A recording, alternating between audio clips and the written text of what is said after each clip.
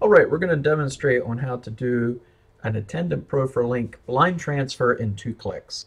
So first of all, we're going to get an incoming call here. And we can answer by clicking the green button.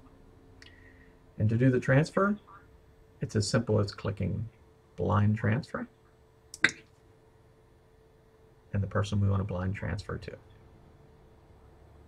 We can go either to voicemail or call him.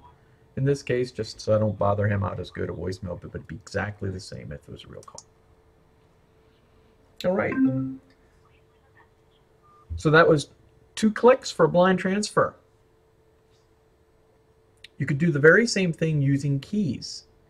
And the keystrokes would be F6 to answer, F9 to transfer, and then just type in the extension and hit enter, enter.